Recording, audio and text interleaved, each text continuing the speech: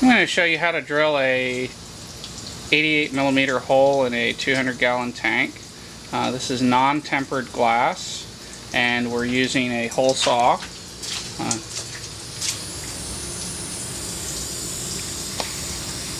This is a close-up of what the hole saw looks like. It's a diamond-tipped hole saw.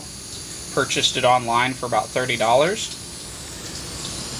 I'm using application tape to mask off where I want to actually drill.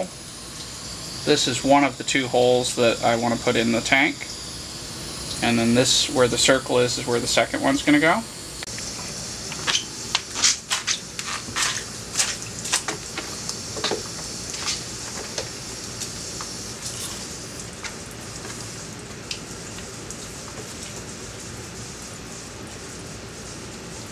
Probably tell about the start.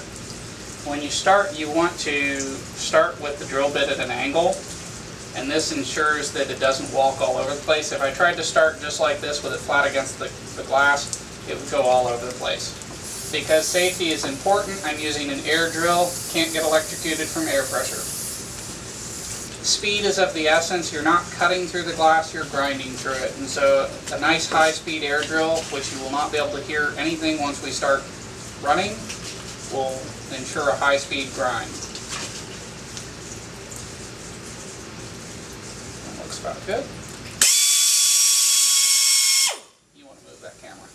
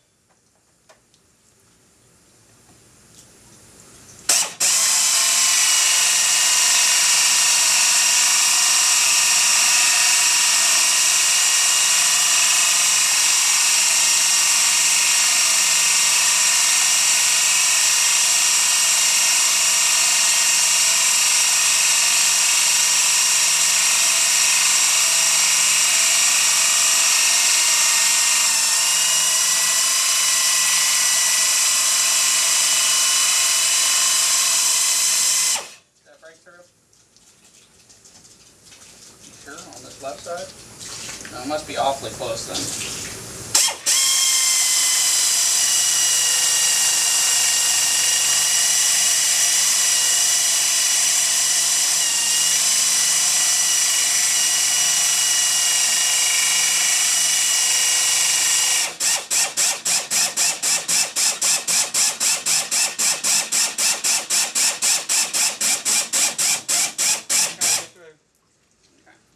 So now we've broken through, and we'll very gently and gingerly work our way around the circle to complete the hole. Your left side's done, your right side's not. Okay, that's kind of what I thought.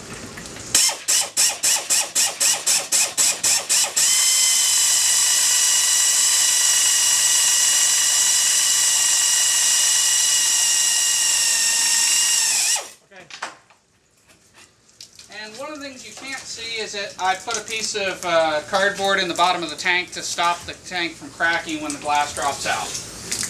And that completes the second hole in my tank.